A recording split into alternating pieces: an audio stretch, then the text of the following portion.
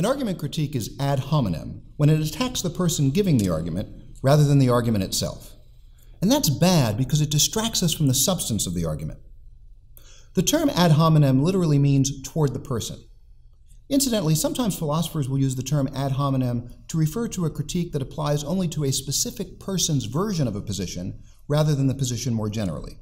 You don't need to worry about that usage here.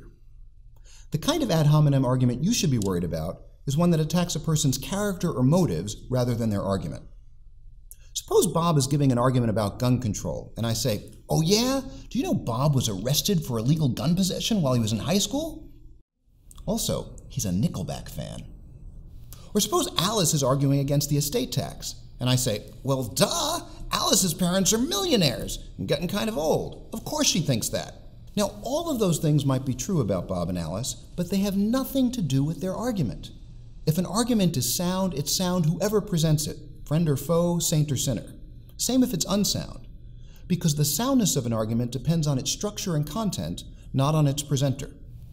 Okay, you might say, but isn't the personal character of the presenter relevant? And I would say, yes, to a point. On the one hand, credibility matters. Some people are in a better position to know certain things than others. They've studied the topic, they have the relevant experience. Some people are more trustworthy. On the other hand, the reason we trust them more, or should, is that they have better evidence.